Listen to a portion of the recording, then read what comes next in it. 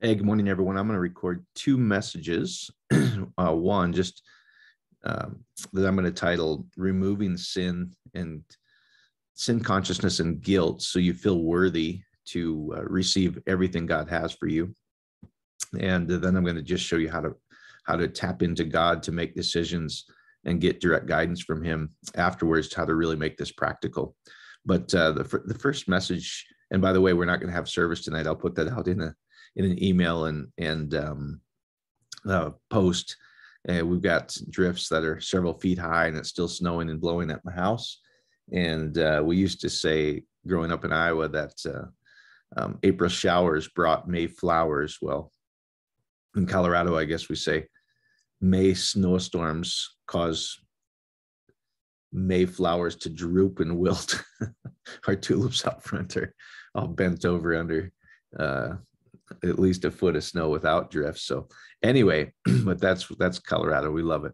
So I wanted to just share that the interpretations from the writers of Scripture really that got canonized in the 4th century were mistranslations of the idea of sin and unrighteousness and iniquities, which means unequal to God. And I'm going to show you the writers of Scripture didn't talk about that. They talked about your equality with God from day one. I and the Father are one, and you have the same glory as they do, is what Scripture says. And they were writing about you're God's highest creation, this mystery that there's two covenants, and the seed that was cast out, or the word that's cast out, has the strength of God to create. And there's the physical covenant, which fades away. And then there's the spiritual covenant, which never fades, the oil of Christ, the oil that never fades, the marriage feast of the Lamb.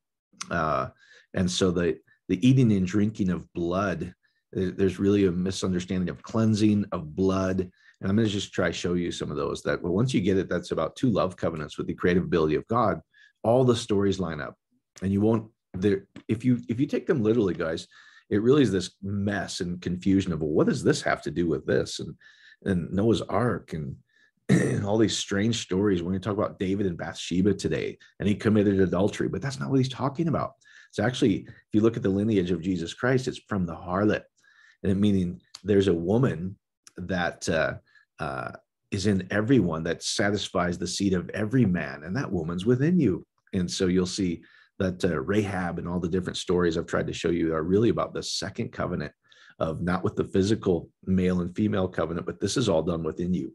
And we'll show you what Bathsheba means. And David, that's always going to last forever. The reign of David's going to last forever, which is the man that's entered into the 2 gates. So anyway, and I was just sharing with this is, think about this, where if you take the scriptures as in Aramaic or Hebrew would read them, they would do the fatherly blessing. And it would be something like this. You tell me which one's better. You are God's chosen people. Everything you put your hand to prospers. You're going to run the banking systems of the world. You're going to run the businesses of the world. You are highly favored in the child of God. And guess what happens? That's exactly what happens in the Jewish community. And then we take the mistranslation or misinterpretive scripture and turn it into, you're a dirty, rotten sinner, and you're barely good enough to get in, so you're not tortured forever. Well, you know what? That's guilt. That's sin consciousness. It's actually a mistranslation of sin and guilt and everything that's in there, which came out of the 4th century, which I'll show you. So anyway, let's teach people who they really are, that they've been blessed with every spiritual blessing from the foundation of the world. And we'll actually kind of look at those scriptures because it works better. And he goes, I've given you everything that pertains to life and godliness. So there's nothing that you can't partake of, that I've already given you everything. It's your choice what you want to lambano or lay hold of so you can experience in this life. So if you want to experience abundance, lay hold of it. If you want to experience great relationships, lay hold of it. Anything, because I've given you everything so your joy may be full.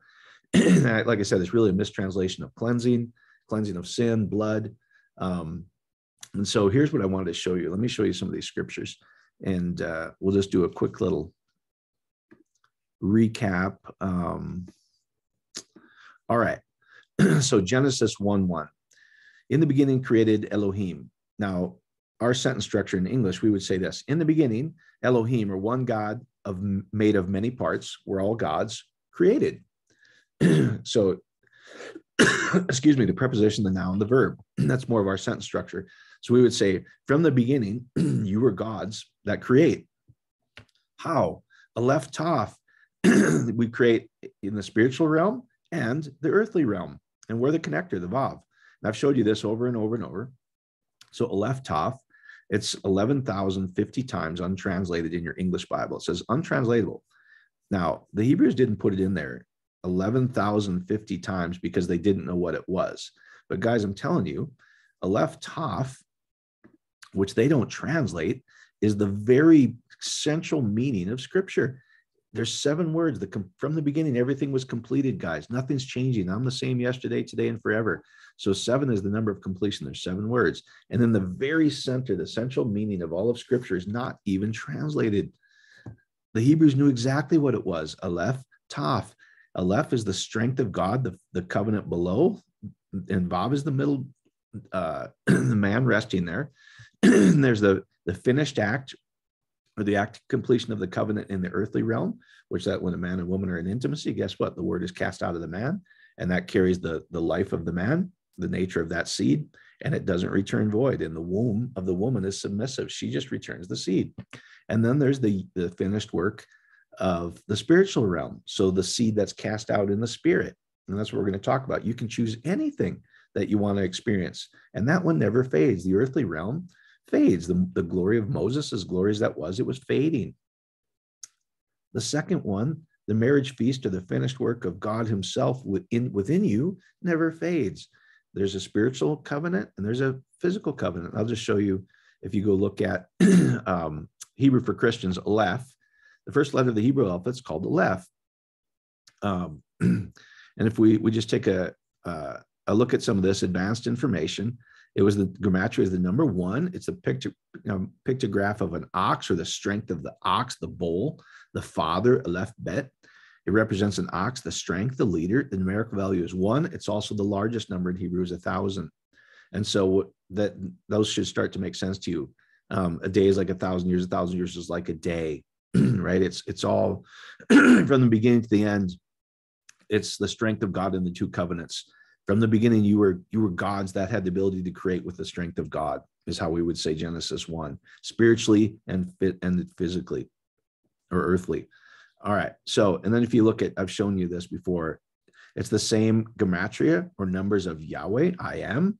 So I am the Yod, the finished work of the seed cast out in the earthly covenant below, and the Yod above. And if you go want to dig around in there, it actually says that the Yod, where does it say that? The earthly realm, maybe it's up here, sorry. Yeah, okay. Here's a man, reclined man, the Vav, so a man at rest, and he's resting in the finished work, the earthly realm, the lower Yod, and the divine realm, the upper Yod. And it shows you that Yod is the finished work, or the number 10 of man. It's equal to Yahweh. So, and Toph is the 2 joined together in covenant that have the creatability of God. So from the beginning, you were gods that you had the created. You could create spiritually, the upper realm. You could create physically, the lower realm. The lower realm fades. And when you're completely immersed in the spirit, Pentecost at 50, this one's faded away, but this one never fades, guys. So let's just start to make sense. Once you get from the beginning, you were gods that had the ability to create in covenant. All right. Now, let's go look at blood, because blood and sin, like I've showed you, I don't have time in this message, but sin is without your portion. Unrighteousness is not the same righteousness as God. Iniquity is not equal with God. Guys, I'm telling you, all mistranslation from the first letter in Greek, alpha, if you go look at it, it says from the Hebrew letter Aleph, meaning oneness. Well, oneness, guys, is right here. The strength of God in the covenant. It does not mean not, like Latin and Greek. So they took something that's beautiful, where he's trying to say, where I've shown you all unrighteousness is sin. It literally says everyone, pos, will experience will experience and see the righteousness of God, and everyone will receive their portion or lot. Their ameros is their portion of God. I'm telling you, from the beginning, it's about these 2 love covenants. And that's where, once you get it, gosh, all the scriptures start to make sense. And that's a mistranslation of blood and all these different things. So let's look at blood. So guys, blood, let's see. I pulled some of these up. All right.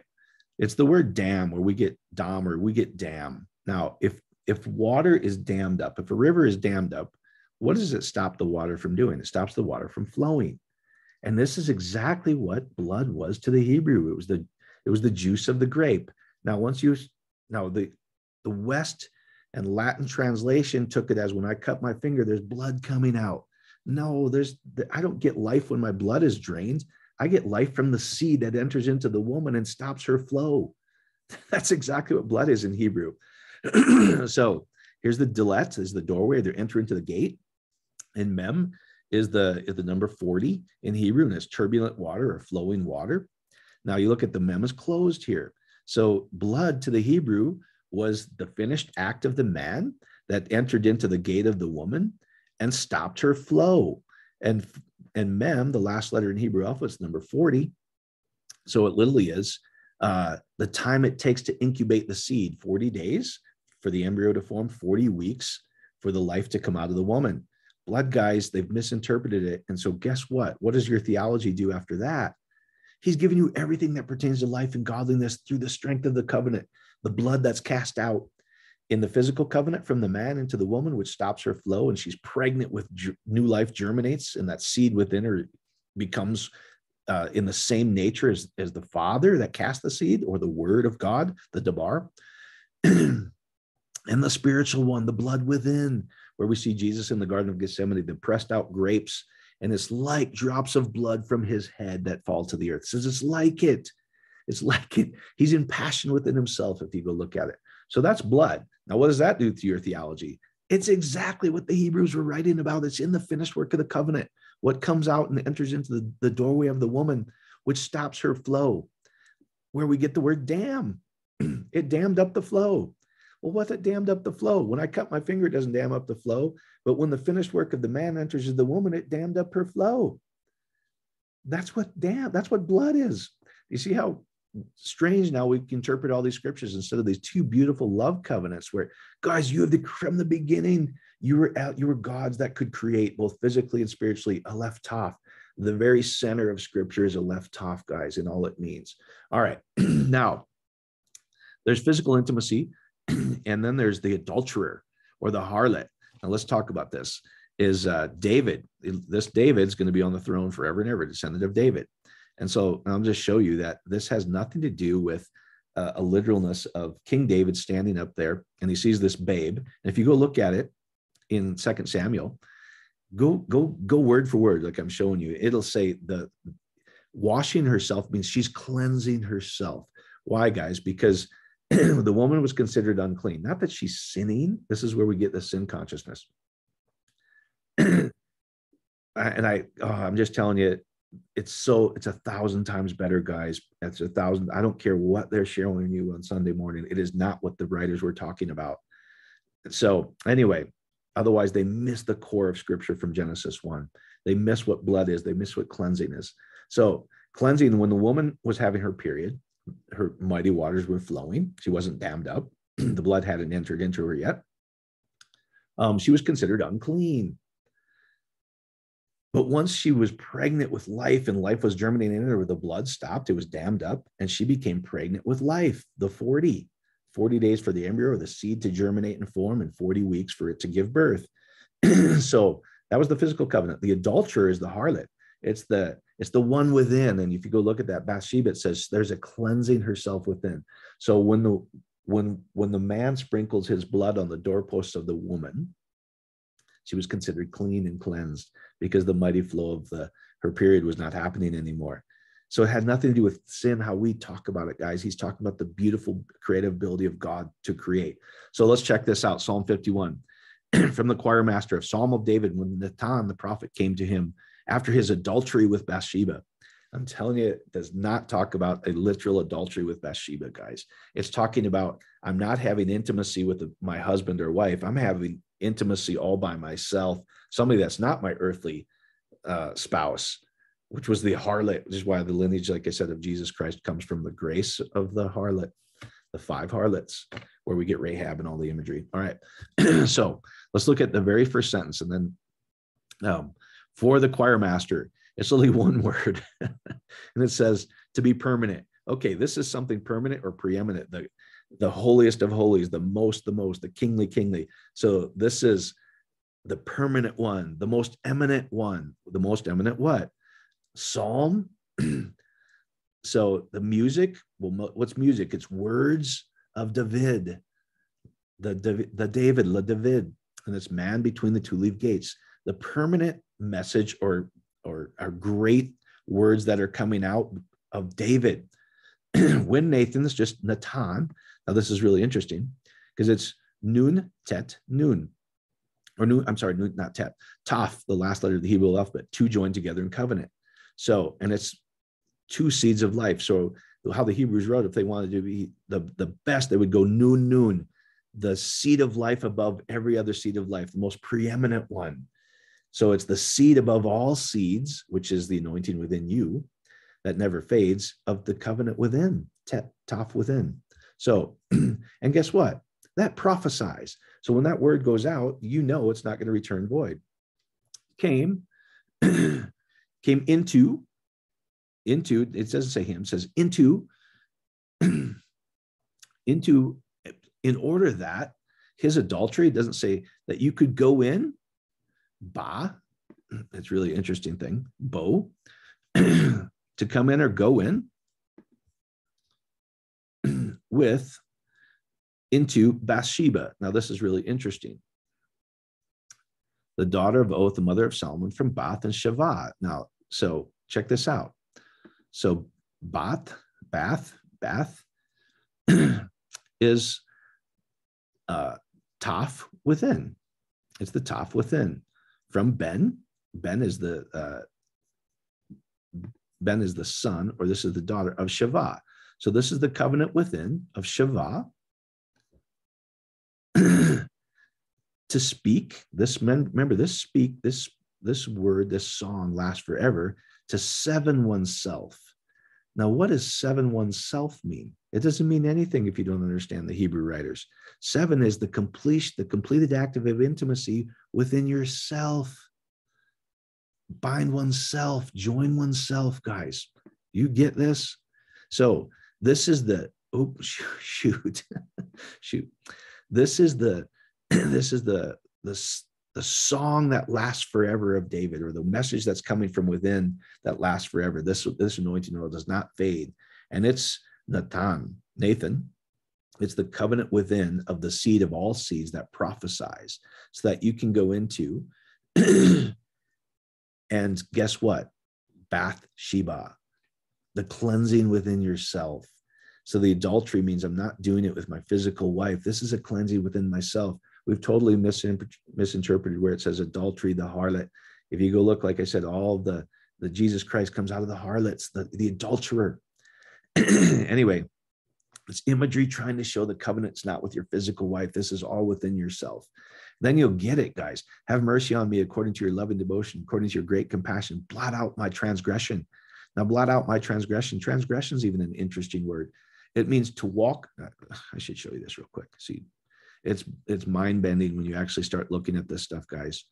To rebel, transgress. Remember I said within your loins lie nations twain. They're rebels or rebellious. So this is the other one. This is the second one that conquers the physical, the spiritual man that conquers, the rebellious one. But if you go look at it, it's from Hebrew pasah, to step or march. Guys, I'm telling you, this is another Hebrew idiom. It says, wherever you step, it'll be given you. That means to stride over, had intimacy there. And it literally means this, to go, a primitive root to stride from the spreading of legs. So wherever you walked, guys, is where you had intimacy to them. So we think he transgressed. Guys, he straddled the blot out, and it literally means to rub, erase, smooth, the grease that walks, that strides over you, the oil that strides over you. Wash me clean of my iniquity. Guys, I'm telling you, if you go look up iniquity again, it'll say inequality. It's from the Latin equius or equity, which means equal. And it doesn't mean you're not equal. This cleansing of the blood to become much, many, it literally means increase if you want to take it as not level with God, it's the word aqueous, where if you take a level, like a level where there's water in there, and it finds its own level, it says this cleansing makes you equal with God. So if you're going to cleanse it, take it as the negative, cleanse me from my iniquity, it means this cleansing makes you equal with God and cleanses me from my sin. No, it's the cleansing sacrifice. Look at that. It's the sacrifice, the cleansing of the sacrifice. Well, why there was always the sacrifice of a male lamb? It could never be of a female. The firstborn male. The firstborn male is the firstborn is the flesh. The sacrifice of the firstborn male. Now there's a sacrifice that cleanses you from within. And then surely I was brought forth in iniquity. I was sinful when my mother conceived me. Guys, I'm telling you, it does not say that. So it says, surely, how we think of it. Also, you were brought forth in labor. You were brought forth in labor, iniquity, okay, and level with God. I was sinful. It doesn't say that. From kata, from my mother's conception. So guys, get out of this idea that you're dirty and bad, etc. What it's showing is you were brought forth equal to God when your mother conceived you in the womb in labor. Now there's a second birth where there's no labor. Surely you desire the truth in the inmost being. You teach me wisdom in the innermost place. Purify me with hyssop and I will be cleansed. Wash me, I'll be whiter than snow. Oh my gosh, guys. It's so beautiful once you understand it. So do you get the imagery of this is the preeminent message of David, this song, this melody, this great music that comes from within the throne of David, the seed of all seeds of the covenant within that prophesies and comes so that you can enter into the cleansing of yourself, Bathsheba, the adultery. So meaning this is a cleansing, I'm not cleansing my wife in physical intimacy. This is the adulterer, the harlot, the woman within that takes the seed of every man. Every single man, guys, has this woman within, which is the anointing of God from within, and you cleanse yourself. Oh, it's so awesome, guys. So now you can understand what it says when it starts talking about getting rid of this idea of sin is you're barely worthy. You're just lucky that you're not going to be tortured forever, versus what the writers were writing about, which the Hebrews take, like, you know what? You're a child of God. You are God's highest creation. You carry the power of God. You have the blessing of God as God's chosen people. Now they believe it, guys, which is why it works. We're supposed to believe it. It says there's no Jew, Gentile, guys. Everyone has Israel. Everybody's converted to Israel. The man who sees he's God, who perceives that he's one with God, is Israel. That's the Esau, the first man that is conquered or overcome by Jacob, the spiritual man. And we see that in Cain and Abel. And it's always the second born, not the firstborn male. The second born overcomes the firstborn, guys. And all the blessings are in the spiritual, the spiritual man. All right. Blessed be the God and Father of our Lord Jesus Christ, who has blessed us in the anointing with every spiritual blessing in the heavenly realm. Remember Genesis 1, guys? From the beginning, you were gods that could create. Aleph Toph, spiritually, physically. Guys, you can take this anointing within and create anything you want. Cleanse yourself. Cast the seed within yourself. Be pregnant with any life you want is cleanse. Right? Now look at this next verse. For he chose us, except there's no he, it's just a verb. And it says ek. If you go look at ek properly, out from and to, out from within. So the nature that comes from within that speaks out. So the word that comes from the inside out. All right. That's that seed that's cast within us that cleanses us and makes us pregnant with whatever word we put in there. Us in him. No, it doesn't say that. It says the word that's cast from the inside out, from within ourselves. Bathsheba, the cleansing of ourselves. Auto, it means self. And the writers just can't help themselves. They got to put a capital him there because it doesn't fit how they interpret it in the 4th century. This is the cleansing, the word that's cast from the inside out before the foundation of the world, so that we are holy and blameless in his presence. No, face to face in love. Next verse. He predestines us for adoption as his sons. Son is literally the one who carries the same nature as the Father. So we were predetermined, all of us, to carry the same nature of our Father through Jesus Christ, the anointing that delivers and saves according to the good pleasure of his will. No, the will within us, to the praise of his glory, grace. Whatever you want, guys, it's for our good pleasure. This anointing within us for our good pleasure. He gave it to us. Now the scriptures make sense. I've given you everything that pertains to life and godliness. So he's given you every spiritual blessing in the heavenly realm. So what does that mean, guys? You can take anything and go within. You can cleanse yourself. Cleanse doesn't mean you were dirty and now, oh, thank God, now I'm not going to hell. That is a 4th century concept, guys. The cleansing to the Hebrews, the writers of the actual scripture says, this is the covenant of God, the strength of God. When you're cleansed, it means you're pregnant with that life. The water, the blood has entered into the doorway of the woman. Now, this is Bathsheba, the woman within myself, guys. The cleansing within myself is Bathsheba. I'm having adultery. Please don't think that's what I'm not outside my wife. I'm talking about this is the woman within every one of us, that she's the adulterer. She gives us any pleasure we want for art. She fulfills every pleasure we could ever have.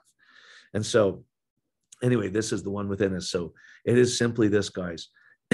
Once you're cleansed with the blood, meaning that the thing that stops the flow, and now you're pregnant with that life, is the life from within. It's the finished work within. And so you simply do this: is anything you put after I am, which is the nature of God within that will never change, you can have. So you could have I'm going to do a little message after this, how to make this very practical, how to tap into God to solve any problem or get guidance on any solution. So let's say you have something going before you and you don't know what to do. Now you can choose anything, guys, and it'll create after its kind. But let's say I've got 2 great choices before me, and I don't know what to do. I'm going to show you in the next service where you can simply go, in your mind, you give it to God. Thank you, Father. I've give you this because I'm not sure which one's best for me. They're both good. And then in the next picture, you can use your imagination, the throne of David, to see yourself anytime you think about it, where you give it to God and just trust God, the love of God within you to bring it to pass. So the next picture that you see yourself past tense, believe you have already received it and you will. Where it's simply this: is anytime you think of it, hey, here's my 2 choices. I'm giving this to God. And then anytime you think of it after that, you're just in gratitude. Thank you, Father, that you gave me complete guidance. It feels so awesome that I can trust that you're going to show me exactly what to do and solve any problem I have. It feels so great that the problem's already been solved. And you see yourself enjoying the problem. And I promise you guys, in the next few days, something's going to happen or be so clear to you that you go, that was the answer. That was the answer to my question. God will never leave me hanging. It's anything that we do within, he's given it to you for your pleasure. So you can be pleasurable. You can have any desire you want. So hopefully that helps, guys. Stop looking at yourself as not worthy.